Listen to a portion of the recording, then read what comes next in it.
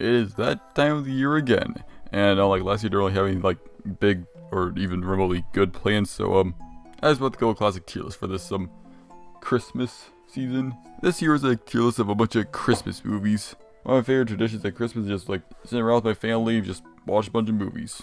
Christmas movies. I always just love it. Look forward to it every year. And so I just figured that it'd be a fun Christmas special on my channel to just rank a bunch of them, because why not? Couple of things first. Just first, there's 105 movies on here. I've not seen all of them. Obviously, I didn't name these tiers. These are all just these are just really nice tier names actually. Man, anyways, yeah, I got I'll throw on 2 other tiers actually. I'll take this one as a like haven't seen it but will see at some point. And this one can be no interest. And then of course at the very bottom is not a Christmas movie, because there are a couple on here that are gonna probably fall into that. I don't think I need any more introduction, just video. Oh yeah, also wait, real quick, sorry for like not uploading anything recently. I got a couple of big videos I'm working on. Those should be uploaded I would say soon, but I have actually no idea. So just sorry for not uploading much. Whatever, enough advertising. Let's get into the ranking. Oh, oh, we're starting with a good one. We're starting with a really good one. The Grinch is a true classic, just in every sense of the word. I mean, like, this is probably we're just already starting with like one of the best ever. I don't even know what to say about the Grinch, man. Like, it's the Grinch. I don't think I even need to say anything. Like, it's just like genuinely one of the best Christmas movies of all time. It's just Dr. Seuss. It's the Grinch, the classic Grinch. It's short, it's sweet, the songs are great, good message, good all that stuff. Moving on. Santa Claus Coming to Town is the first of the I don't even know what whatever company made them. Like, they had a couple of them, and Santa Claus Coming to Town is the best one for sure. Like, it's really not even that close. Like, this movie is just, it feels like the most Christmassy Christmas movie, if that makes any sense. Like, it's just a really simple premise. Just the intro story of Santa Claus, just like the most clear-cut, basic one. But it's just good. It's a really nice, just simple, feel-good movie, and I really like it for that. I wouldn't say it's like the best of the best, but it's like, it's great, yeah. Charlie Brown Christmas is pretty good. It's gonna go like right there though. It's it's a good. I like Peanuts a lot, but it's not one I watch every year. I don't know, it doesn't really like interest me as much as the ones that are going up there. I'm actually gonna bump it down here. It's a nice feel good movie, but it's just, I don't know. Maybe it's just because I haven't seen it in a while, but it is not one I typically remember too much. Oh, hey, Wonderful Life. Now this is a real Christmas classic, right? I have some history with Wonderful Life. I saw it once, many years ago. I was staying at my grandparents' cabin. It was like one of the only movies he had for that Christmas, so we decided to watch it, you know? This movie is, without a doubt, one of the most boring movies I have ever had the displeasure of seeing. Like, it is so mundane. Okay, everyone remembers this movie because it's, you know, I mean, it's The Wonderful Life, man. It's the one with the guy who, like, sees how his life would have been. And yeah, that part's cool. The whole scene with him, like, going back with the, like, angel dude and looking at what his life would have been like if he wasn't there or something. That's a really good scene. Like, that's genuinely great. Problem is, that's only, like, the last 15 minutes of the movie. And yeah, the movie's 2 hours and 10 minutes long. Which means, like, you gotta sit through an hour and 55 minutes of, like, the most boring plot you've ever seen for, nothing. Like even just look at the description. It's just like about the last 15 minutes. It doesn't tell you anything about it, like the rest of the movie, because no one remembers first 90% of the movie because there's nothing to remember about it. Also, it came out in January. That's just great. That's fantastic. Bottom tier. I hate this movie. Christmas Vacation. Oh man, I recently saw this one. Just it's one of the revisits every year, but again, good reason for that. I mean, this movie is. It's not like a feel-good Christmas movie. It's supposed to be a comedy, and oh boy, is it a funny freaking comedy. Like, I don't know, most of the jokes are a bit crude or tasteless, but I don't know, dude, this movie's just hilarious. Like, if you haven't seen this one, just watch it this season. Ain't some like grand adventure about like finding the true meaning of Christmas or anything like the Grinch. It's just meant to be funny, man, and funny shenanigans, and it is really good at that. It's probably one of the funniest movies I've seen. This one is so freaking good. I saw Frosty once, like, eons ago. I don't remember anything about it. Same thing with Little Drummer Boy. Rudolph the Red-Nosed Reindeer. It's alright, you know. As far as the, like, quadrilogy of these movies go, it's, not the best, but it's another, like, I mean, all of them are classics, so I can really say it, but, yeah, it's a good one. I don't like it as much as Santa Claus Coming to Town. I don't even know why. I think the characters in Santa Claus are just better. Also the songs, and, yeah, Rudolph just feels a bit, I don't even know, man. It's just not as good. Simple as that. I'm not very good at movie analysis. Die Hard is a Christmas movie through and through, and it is a good Christmas movie. In fact, it's one of the best Christmas movies. In fact, it's gonna go at the top of the tier list for now. It's just meant to be a good action movie, and it is a really good action movie. Same way that, like, Christmas Vacation is just a really good comedy. Die Hard is just a really good action movie. The entire thing takes place at Christmas. It's a Christmas party at the company. It's a Christmas movie through and through. Yeah. Santa Claus I saw once. It was, somewhere around here.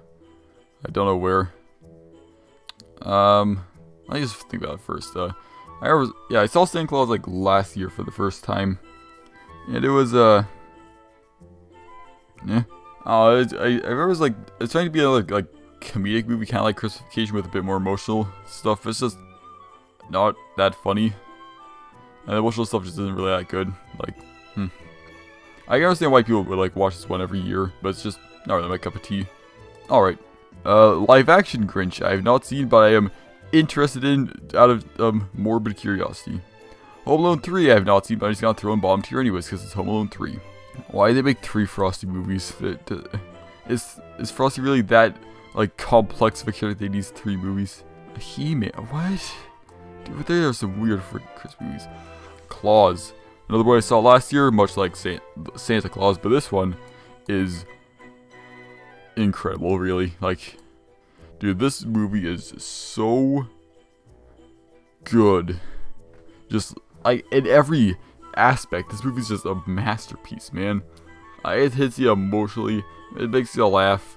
So it's a really nice like twist or like change of like the origin of Santa Claus. It's just being completely different from anything else on here, but it's really good. Yeah, Claus is good. It's got like it's got really nice characters, really nice setting. Yeah, actually a really nice setting. Claus and the postman, I forget his name. They have really nice relationships. As I see like forge their bonds together and like start to respect and learn from one another. I wish it wasn't so bad like looking at movies, but this one is just really, really nice. You gotta check it out if you haven't. It's on Netflix, so yeah. Home Alone. Very, very good. Yeah, it's just like a good balance of like funnies and feelies. And it does that really well. Like, it's a nice story about Kevin McAllister trying to reunite with his mom, all while some like sneaky bands are trying to sneak into his house and rob him and stuff. And yeah, it's really good. It's basically a Wonderful Life in the sense like the most famous scene, the one that everyone remembers most, is like the last 15 minutes where Kevin defends the house with the traps. But unlike Wonderful Life, Home Alone is a really good movie outside of that. Seeing Kevin like kind of mature throughout his time alone, and like seeing what hijinks he and the rest of his family get up to, like while they're separated, is just engaging, funny, man, just interesting. A Muppet Christmas Carol is also going into grade. I've never gotten a good opportunity to say it on this channel, obviously, but I love the Muppets. They are just like timeless classics. So pair that with another timeless classic, that being the Christmas Carol story, you've got a weirdly good combination. Like, it's just this is a really nice retelling of Christmas Carol with little bits of comedy thrown in, with like Gonzo commentating the whole thing, and like, just typical Muppet hijinks, fourth wall breaks, kind of random out there humor. I'm just amazed this combo works so well. It's like, I don't know, it seems like it's just the most outlandish concept, because it is, but it really works. I don't know why, but I ain't complaining. It's a really nice movie. Nightmare Before Christmas is a Halloween movie, because it's about Jack Skellington, the Pumpkin King, taking over Christmas, but then in the end he finds his true calling, which is Halloween, because he's the Halloween guy, because it's a Halloween movie. It's not a Christmas movie. It's a look at this. Yeah, does that look like a Christmas movie? No, it's Halloween. You think, oh well, Die Hard. Die Hard's like not really a Christmas movie, because it's like these both of them take place on Christmas, but like, but see, the thing is, Die Hard doesn't have any other holidays interfering with it, because it takes place on Christmas. It's entirely Christmas, and therefore it's a Christmas movie. But Nightmare Before Christmas is a conflict between Christmas and Halloween, and it is a Halloween movie. Oh yeah, that movie, it like came out and no one saw it. That was pretty funny. Wait, what's that? Wait, this, why are there two Rudolphs? Why, wait, well, okay, I don't know what this is. This is some imposter Rudolph, I guess, but I guess we'll throw it there. Iron Man 3, I don't think Iron Man 3 is a Christmas movie. I may be wrong in that, but I'm pretty sure it isn't. Alright, Spider-Verse I know isn't a Christmas movie. Like, I've seen this movie many times, and I do not remember, like, anything Christmassy in it. Why is it on here? That Christmas Carol, I haven't seen. Seems interesting. It seems like Stop Mo and Christmas Carol seems like a pretty weird combination, but it's not the only Stop Mo Christmas movie on here, because we got the Polar Express. Oh boy. Now, the good old Polar Express is gonna join Wonderful Life in Ho Horrible tier, because much like Wonderful Life, it is a very, very boring movie with a few memorable moments. That mostly being like a couple scenes, hot chocolate, what kind of train this is, was like scene on the roof of the train. Just, there are very few, ironically or unironically, great moments in this movie. They're just mixed in with like the most nothing film I've ever seen. It's not good. It's so not good. You just find all the like best clips on YouTube, and don't bother with the rest. It's just a waste of time. So there's infinity and fervors in between the two Christmas stories. Speaking of Christmas Story, yeah, Christmas Story, man. Christmas Story is weirdly enough not really a story. It's more or less just a bunch of like random segments, or just like random things that happen that are loosely connected by a story about like Ralphie and what he wants for Christmas. But like there's actually like not much story to a Christmas Story. But it honestly doesn't really need that. It's just each of those individual moments are just really nice. It's a very iconic movie, and that's for a good reason, because yeah, this movie's just really nice, really iconic, true classic. Also, the style of it being formatted like with a future Ralphie just commentating over the whole thing is really nice, actually. It's a great concept, and I don't know if it was the first studio, but it's definitely like it's a really interesting way to tell a story, and one I greatly enjoy. Home Alone 2: Lost New York is pretty much just more Home Alone 1, but honestly, I actually prefer the sequel, just not by much. These two movies are very, very similar to each other. They all follow the same story beats, and are just, Kevin gets separated from his family. He has to like defend a house, and learns that old people are not, in fact, scary. But Home Alone 2 is like less about emotional stuff and more about comedy. Like I don't know, Kevin's relationship with the old shovel guy in Home Alone 1 makes it a lot more. It's just a lot sweeter than Bird Lady in Home Alone 2. But then the traps in Home Alone 2 are so freaking good. They make the scene way longer, but there's a good reason for that. They knew how much everyone loved it in the original and decided to make more of it, make it more violent, make it more funny, just good stuff. Also, the brick trap is so good. I just love that one. Honestly, these two are like right on par with each other. It's just kind of preference of whether I'm in the mood for emotional movie or like a comedic movie, because Home Alone 2 is slightly better at being slightly better at the comedy, and then Home Alone 1 is slightly better at the emotional beats. They're both really good though, two classics. Elf. Can't go wrong with Elf. You really can't. Elf is like probably the most iconic Christmas movie in the modern day, and yeah, justifiably so. Like, Will Ferrell is amazing in this movie. You know, all the jokes land, all the like emotional beats land, the whole thing just lands. Problem is, this movie is everywhere.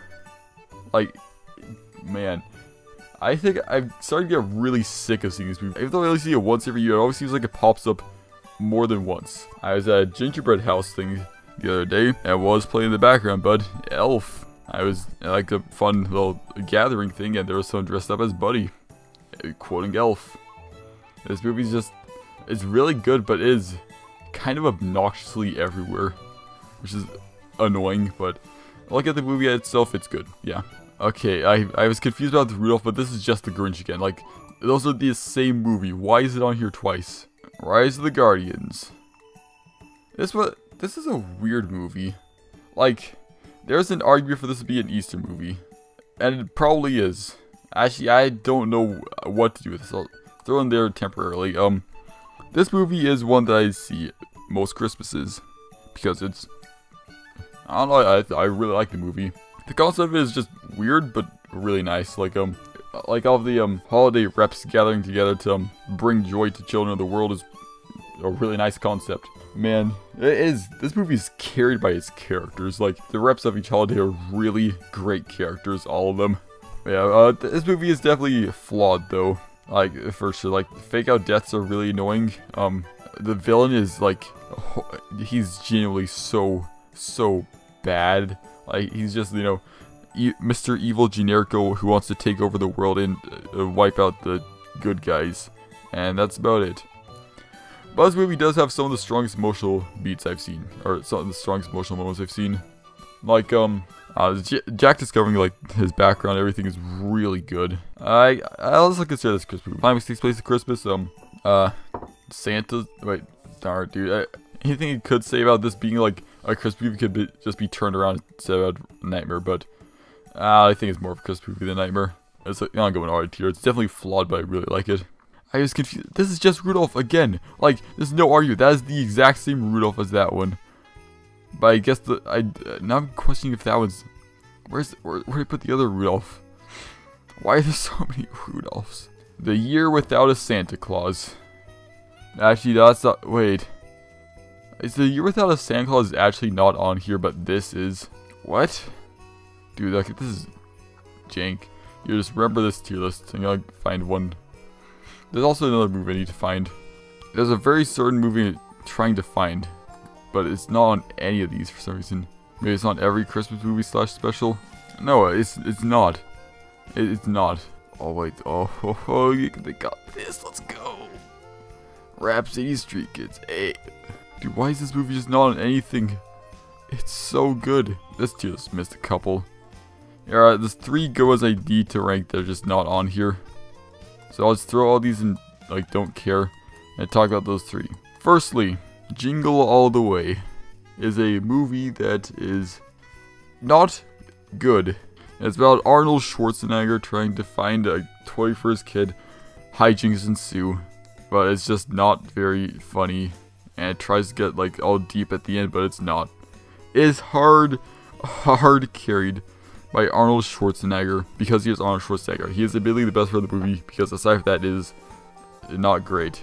It's definitely better than those 2. I just gotta use the power of editing to throw it in Cole-worthy. Yeah. Second, The Year Without a Santa Claus. So, in the quadrilogy of those movies, A Year Without a Santa Claus is definitely not the best by any stretch.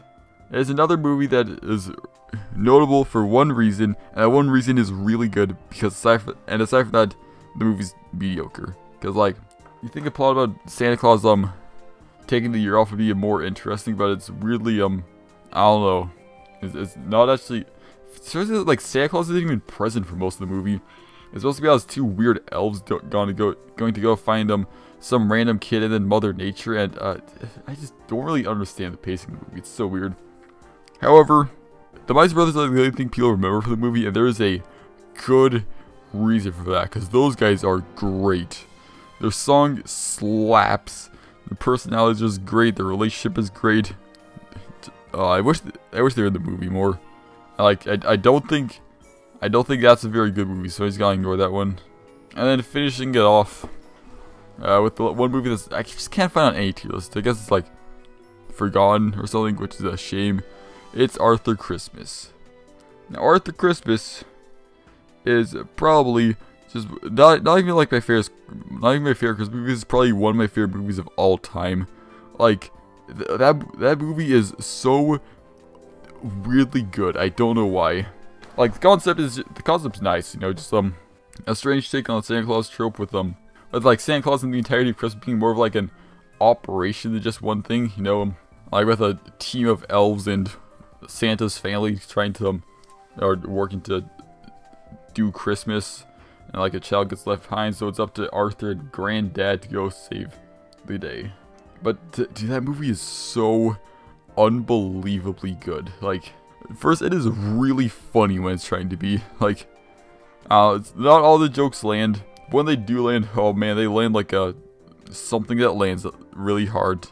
But it's more to Christmas than just, you know, how funny it is. Christmas is time about emotions, and like, I've talked about like emotional beats in Christmas movies a lot, you know, friggin' Elf, Rise of the Guardians, Claus, but like, I don't know, dude, I think it's like, it might be just personal connection, but like, Arthur Christmas just hits me so much harder than like any other movie on here. Like, there are multiple times throughout the movie where I'll just get genuinely emotional. I do know why, man. It's so good. Everything about it is so well executed. Why is it not on any tier list? It would definitely go right at the top. So good. If you haven't seen it, watch it. I'm uploading this on the 24th, so maybe a bit too late, but still watch it. Or like maybe watch it tomorrow, Christmas Day. Yeah, that'd be cool. Yeah, I guess just no one remembers no one remembers Arthur Christmas. That is a tragedy, man. Like, actually, well, I guess this is the finished tier list. There's a lot I haven't seen, but all these I don't think I need to see. Like, oh boy, can't wait to settle down for Christmas and watch Prep Landing with my chums to get in the real Christmas feel. Anyways, yeah, it's just a quick, fun little video. So, yeah, just a nice little festive thing to get in the Christmas mood. I hope you enjoyed. Just tell me what your favorites are in the comments. I'd be interested in hearing. Maybe there's something I should check out next year. Just do tell. Until next time, have a very Merry Christmas, and I'll see y'all later.